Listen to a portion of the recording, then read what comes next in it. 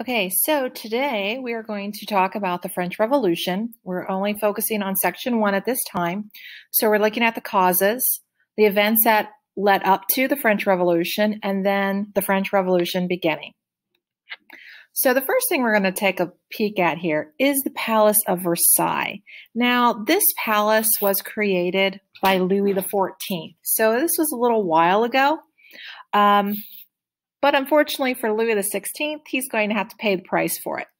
So when we look at the Palace of Versailles, if you would look at the cost, the estimated costs, let's say back in 2003, because that's what our textbook is showing here, it was estimated at $2.5 billion to make. That it had 36,000 laborers and 6,000 horses to work on the project. Now, for Louis XIV, he was known as the Sun King. He was the model of absolutism throughout Europe. He was what everyone else wanted to be like. Well, I should say monarchs. The nobles, they really would like to have brought him down a notch or two. And when you look here at his Palace of Versailles, here you have his Hall of Mirrors. And in the Hall of Mirrors, you have 17 tall mirrors on one side, and on the opposite side, you have 17 windows.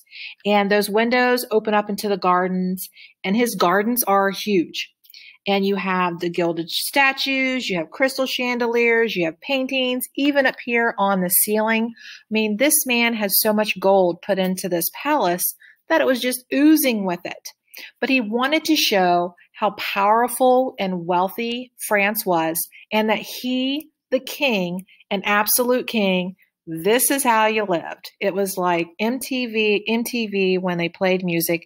They also had MTV cribs, and this would be like, come in here and check out my crib and look at all of the stuff that I have. His gardens, and this is just one little section of his gardens, and you also have the fountains over here. But in his gardens, 5,000 acres of gardens, lawns, and woods, 1,400 fountains. And he loved to walk through the gardens, and he wanted, like, his fountains would spit out water as he would go by. Well, it cost way too much. And it was too much effort to actually get water to constantly being produced. So people had to like walk in front of him in order to make sure that the fountains were flowing once he got there. And years later, when Louis XIV was elderly and he had to be in what would have been their version of a wheelchair, they discovered that he also had like wheelchair ramps put into the garden so he could go out there and see that. But the people who had to build this palace, and it started off as just a hunting lodge outside of Paris, because not only was he building this elaborate palace to represent his monarchy, but it was also a way to pull the government out of Paris and into Versailles, where the king now controlled the government, and he pulled it away from the influence of the nobles. Well, this is continuing through Louis XV, and now we're in Louis XVI. And Louis XVI is the one who's taking us into this French Revolution. Now, this cost a lot of money to build this Versailles and to maintain this lavish lifestyle. But on top of this luxurious lifestyle, you also had a nation that was constantly going to war. And war costs money. So let's talk about those causes of the French Revolution. We know the Enlightenment, France was the heart of the Enlightenment and all the salons in Paris. Well, the Enlightenment ideas of power to the people, power of the people, was very influential to the French people in these three estates. You have this idea that they could participate, whether it's through voting or holding a government office. The idea of switching from an absolute monarchy to a constitutional one that provided law to limit what the king could do. This idea that we could have freedom, we could have liberty, we could have equality. These are things that the people were wanting. They wanted Voltaire's idea of freedom of speech, freedom of the press, freedom to petition your king, your monarch, regarding your grievances. So these ideas were greatly influencing a nice chunk of the people here in France. You also have the idea that the enlightened despots, that the enlightened leaders were going to make changes. And Louis XVI kind of set himself up. He wanted to be considered an enlightened despot, an enlightened absolute monarch, just like his brother-in-law, Joseph II of Austria. Well, okay, you get the title, but you actually have to make reforms, and he fails to do so. He fails to satisfy the social classes because there are no reforms based on the Enlightenment that they could embrace and start to see change. He actually helped the American colonists in the American Revolution. They thought this would tie back into France and he would start to make these adjustments. He didn't. He's got something else to deal with, and it's not the people's problems. On Wednesday and also with the other classes on Thursday and Friday, we went over the old regime, those 3 estates. So it's not difficult for us to understand that people are upset. They are dissatisfied with that old regime. We have here this political cartoon. You have that 3rd estate right here on the bottom. That 3rd estate is pretty much carrying everyone in France on their back. They're doing all the work. They're paying all the taxes. When are the other people, when are the other estates going to have to, join in? When are they going to do their part? And when's the king going to step up and force them to do so? There's no social mobility in these estates. You're born into this peasantry, into the working class. You're really not moving out of that category. You're stuck in that 3rd estate, and that 3rd estate holds no political power. High taxation. That also covers in that old regime, that high taxation of the poor. The 3rd estate carries the heaviest tax burden. And when you look within the 3rd estate, it's the poorest people in that group, the peasants, who have to pay the heaviest. So you have the high taxation of the poor is used to support the luxurious lifestyle of France at the Palace of Versailles, the upper clergy, and all of these wars. Well, there's only so much money you're going to pretty much pull out of the poor people. It's not there. You need to start looking elsewhere. When is the government going to do that? When are they going to look elsewhere? And we're starting to see the social unrest. Where is the equality? There's vast inequality in the makeup of the 3 estates. Again, no social mobility. You have 2 estates who hold political power, and they have pretty much made sure that it's a family affair. You have nobles who are making sure that they have sons in the place in the 1st estate. So when any decision needs to be made and those representatives need to come in, they're going to make it, and they're going to exclude that 3rd estate every single time. And those first 2 estates are going to work together to try to take power from the king and not share that with anyone else. So we are seeing inequality between taxes, between the political power, between social injustices. People are wanting change. And that 3rd estate is getting very restless. War debts. My goodness, the war debts that this country has accumulated, starting back with Louis XIV. He loved wars. He wanted to build a French empire. Sometimes he was successful and sometimes he wasn't. And through those wars, it costs money. And they have to take out loans. Well, Louis XV will continue.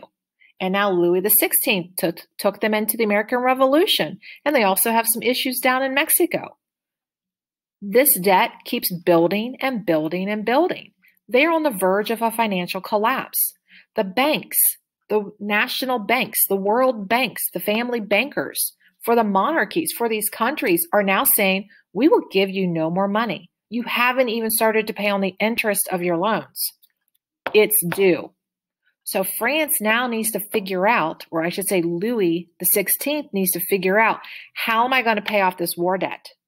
How am I going to handle this? How am I going to tell my people, my Estates General, that we are on the verge of a financial collapse if we don't start to take care of this war debt? And then we end up with, and you can't control Mother Nature at all. Mother Nature decides to work with you. Wonderful. She decides to destroy you. Your harvest is destroyed. Your crops are destroyed. And unfortunately, that's what France is running into at this time.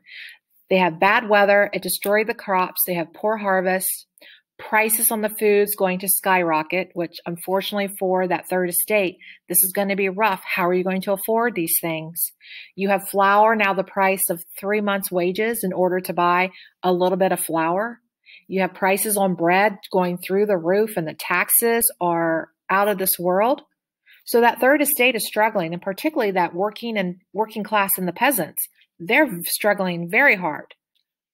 The first two estates are fine, but the majority of the population, they're hit the hardest, and we're looking at a famine. When's the government going to step in and deal with this issue? Louis XVI is not going to deal with this issue. He has to deal with his war debt. That's his financial crisis, not what's covering with his people. And so that takes us to this last bullet point here. The government has isolated itself. They're not looking at the problems of the poor. Louis is just clueless. He is the most incompetent ruler out there. He is a very weak leader, and the nobles and the clergy know that, and they're going to use that to their advantage. They're also going to use to their advantage his wife, Marie Antoinette. She's been an outsider. The French people, since Cardinal Richelieu and Louis XIII, have pretty much been taught to hate the Austrian Habsburgs, and that's where she comes from. She's been trying to fit in, and she's trying to find a place for herself in France. She loves to gamble. She loves to play cards, and she's not very good at it. So Louis has those debts to take care of too, because she's playing the card games with the nobles, and they want their money back.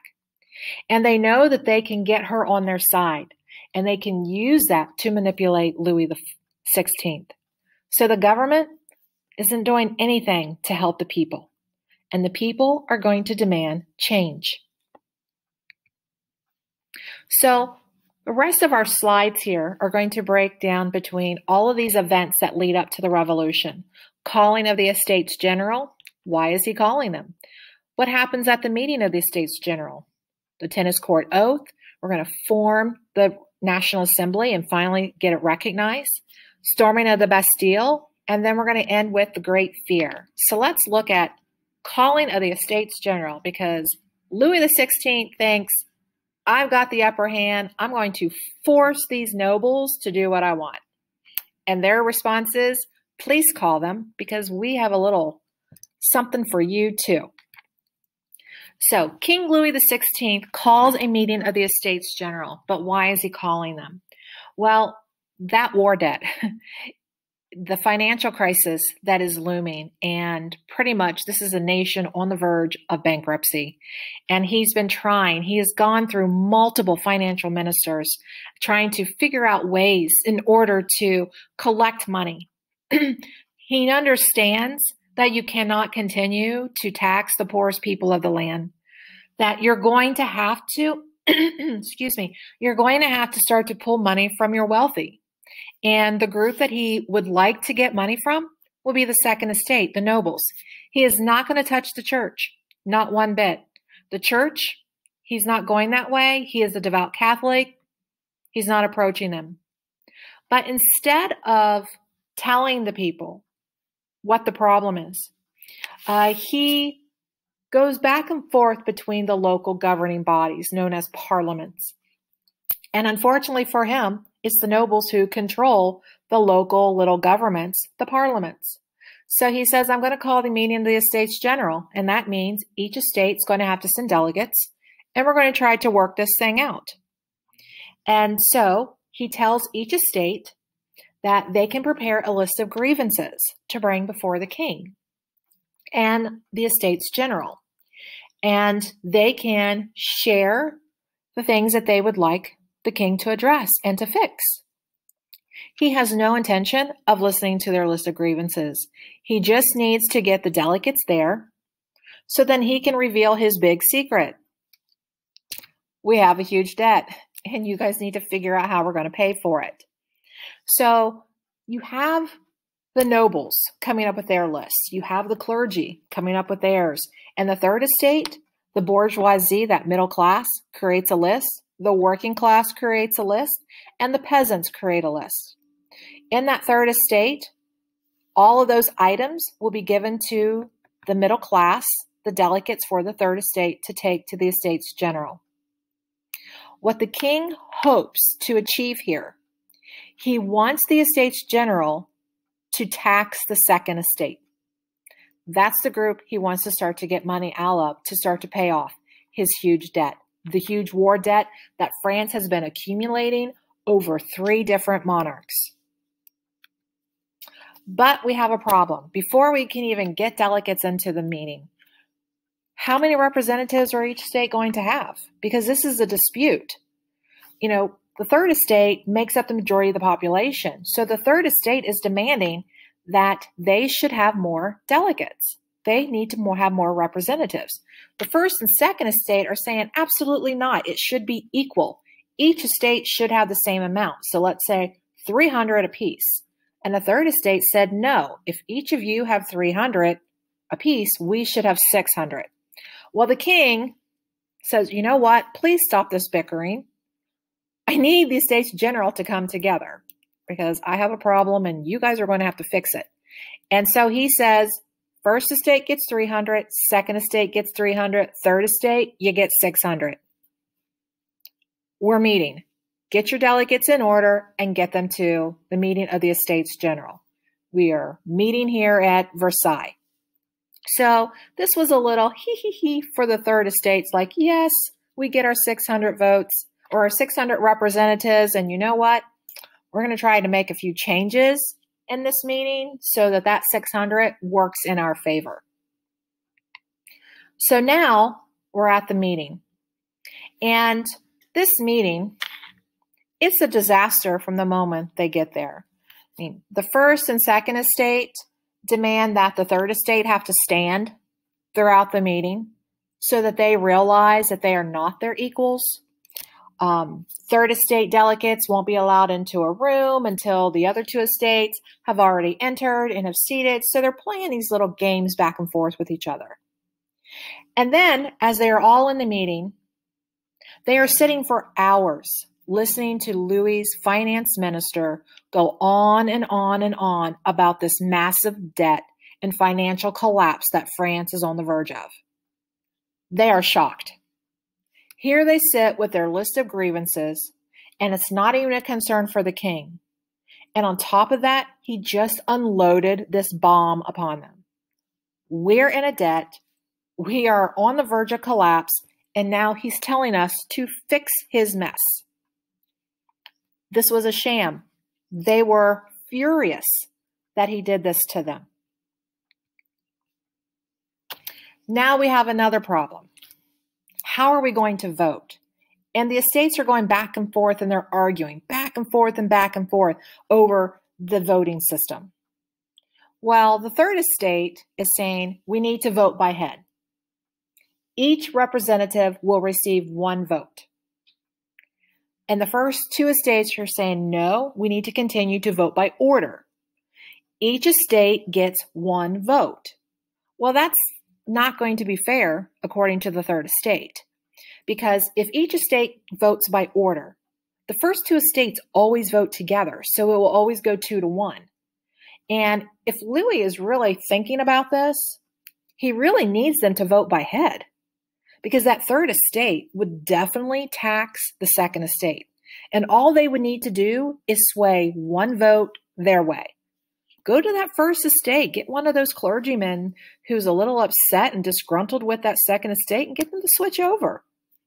They would be able to get anything they wanted that way.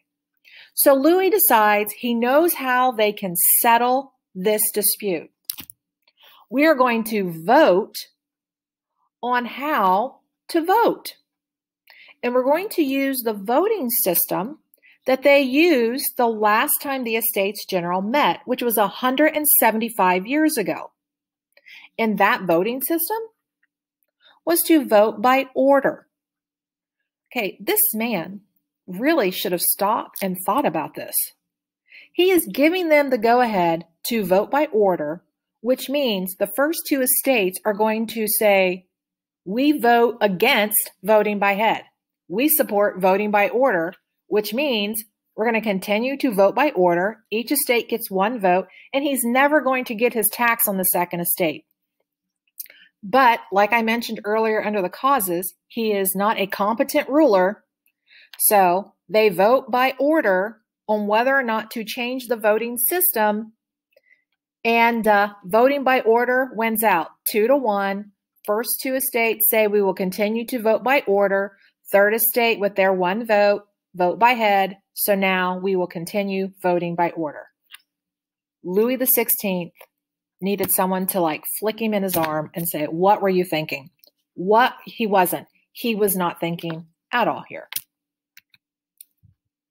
So now we're going to end up with the tennis court oath. And there's a few things that take place between voting on the voting system and leading up to the tennis court oath and the third estate getting locked out of the meeting room. So unfortunately for the royal family, a tragedy strikes and one of their children passes away. And so Louis and Marie, who, understandably are devastated by this event, have removed themselves from the meeting. And while they're in mourning, the third estate starts to get a little antsy and they start to send him notes. We are very sorry for the loss. Our heart's with you, but we really need for you to come back because they are not getting along with the other two estates. They're back and forth, the three of them. Well, they really should have gave him a little bit more time of mourning, and they really probably should have been a little bit better, a little more diplomatic in the letter they've sent him because he was mad. And instead of coming back, he sends his wife. And Marie Antoinette is going to side with the nobles. So the second estate is like, yes, we have someone on our side. Well, they continue going back and forth. And then one day the third estate shows up and they can't even get into the meeting room. They've been locked out. They're being excluded. So they head to the tennis courts. They get into the tennis courts, and there are members of the first estate who join with them because they don't agree with them being locked out and not being included in the discussion and then the debates that was going on. And it's here on the tennis court that the National Assembly will be formed. And these third estate representatives and some members of the first estate take what is known as the tennis court oath. And that tennis court oath says, we swear never to separate ourselves from the National Assembly and to reassemble wherever circumstances require, until the Constitution of the realm is drawn up and fixed upon solid foundations. They have agreed to stay together until a new constitution has been written for France, and that the change in government has taken place. They're not working with the Estates General now. They are a National Assembly, and that is the governing body that they plan on working with. Now, with this National Assembly, it is under the direction of a clergyman. Sieyès, the representative of the tennis court, that they would be that National Assembly. So as we see, there were members of the First Estate who did come in and supported them and even worked to create this National Assembly. This was their first major victory for that Third Estate. Louis XVI recognizes the National Assembly as a governing body to be one that they have to work with. He will tell the first two estates, get down to the tennis courts and you are going to work with them. This was a smart move on his part. You're going to work with them because all of this bickering that's been going on, have they dealt with the financial crisis in France? No, they have not. The only thing they have dealt with was how many delegates each representative gets to have, how are they going to vote, arguing with each other, offending the king during a time of tragedy and his wife and the family, locking one group out, and now creating a National Assembly where they say this governing body represents the people. And the king says, get down to the tennis court and you are going to work with the National Assembly. Smart move. So Louis XVI does have some, but then he counters it, and that's where we're going to go. Then it's not so smart move. He wanted to make sure that everyone saw that he was still king and in charge. So he brings with him mercenary troops, just in case the National Assembly, those third estate representatives, become a little aggressive, and he wants to flex some muscle. So they surround the tennis court. Now, remember, those list of grievances that the estates brought with them were representative of all the different classes of people. So while all of this has been taking place in Versailles with this meeting of the Estates General, you have had third estate members who aren't delegates from like the working class and even some of the peasants who have been hanging outside the gates waiting to hear what's happening. Well, the fact that they had created that National Assembly, that was a moment to cheer. And then that the king forced the other two estates to go down and work with him, another moment to cheer. But what do you mean he's bringing troops? He's bringing troops and they're surrounding the National Assembly? Why is he doing that? They're a little worried. They're worried that he's going to do something to the National Assembly. The National Assembly represents them, the people. So how are they going to react? They're fearful, and they believe that they need to protect the National Assembly. And if the king is going to bring in troops to surround them, then it sounds like they may need to get some weapons of their own. And they storm the Bastille. July 14th, 1789. There are stars around this because, yes, this date will find you again. So why the Bastille? Well, the Bastille is a prison. It was used as a prison. So for the people, particularly that third estate, the Bastille was nothing but a symbol of oppression for them and a den of torture. So if you would get locked away for 40 years, this is where you would go. And this was something that they wanted removed. But they also knew that it was a place that was now being used to house gunpowder and weapons. So if you needed gunpowder and weapons to protect the National Assembly, then that's where you're headed. You're running right into that Bastille, this former prison, this symbol of oppression and den of torture, and you're going to get your gunpowder and you're going to get your weapons. And this is men and women. So when we look at this French Revolution, it is men and women fighting side by side. They are storming the Bastille. And when they go into the Bastille, they are murdering the guards. They are going to tear this symbol of oppression down brick by brick using their hands. They want it gone. And they want the gunpowder and the weapons to help them in order to fight the mercenaries if they attack the National Assembly.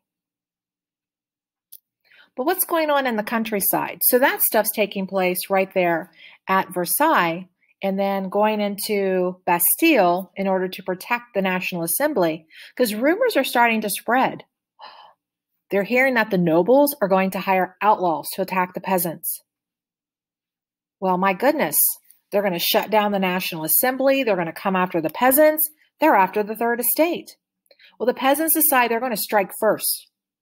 So they destroy the nobles' homes. They set things on fire. They burn down these buildings that are on the estates.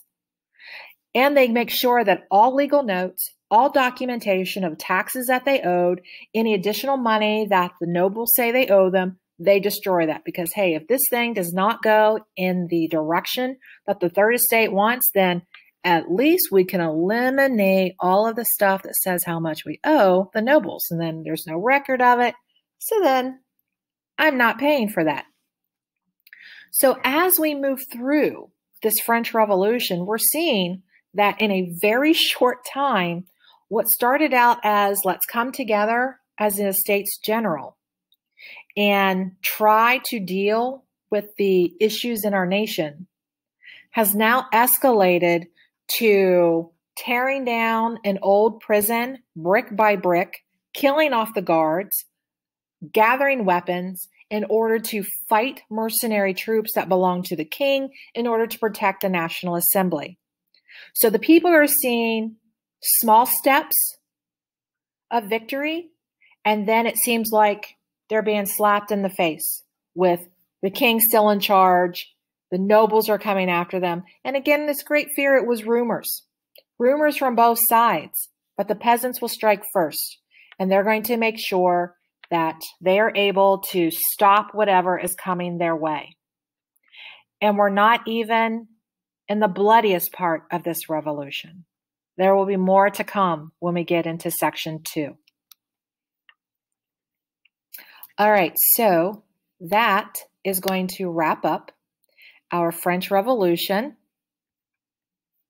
notes. So, something to think about. What's this National Assembly going to do next? What changes are they going to make? Because they're going to make a lot.